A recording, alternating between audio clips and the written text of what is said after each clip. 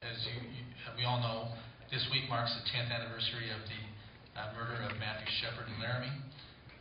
In the aftermath of that, there was a push in the Wyoming legislature and other legislatures for hate crimes legislation. That didn't pass in Wyoming. What's your position on hate crimes legislation?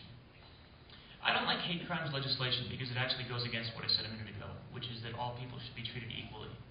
If you have a system that treats all people equally, you shouldn't have hate crimes legislation because you should be treating people from essentially a colorblind, race-blind, sex-blind, gender-blind, sexual preference-blind fashion.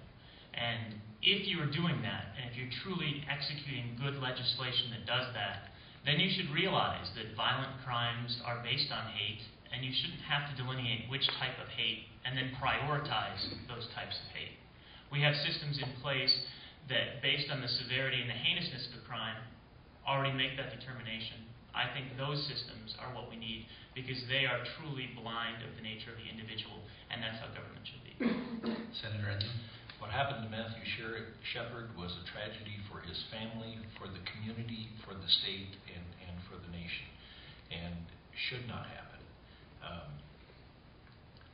Hate crimes legislation, that's where you have to get into the thought process of the person that created the crime. And I'm worried that some people will even get off from crimes because they're charged with a hate crime and it winds up to be something much different than that and can't be proven. And I don't know how you prove that.